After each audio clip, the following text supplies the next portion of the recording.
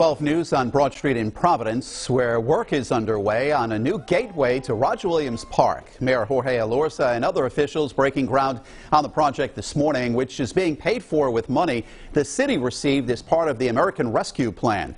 Mayor says this will be a project the city can be proud of instead of the blighted lot that's been there for a long time, as people can remember. It's been this way to the point where it's frankly has become a landmark. You know where the burned out El Fogón is? Yeah, turn right.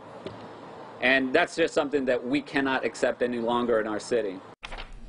The gateway will include a visitor center, restrooms, and play areas. Mayor Elorza says he's planning on cutting the ribbon on the project in about 10 months.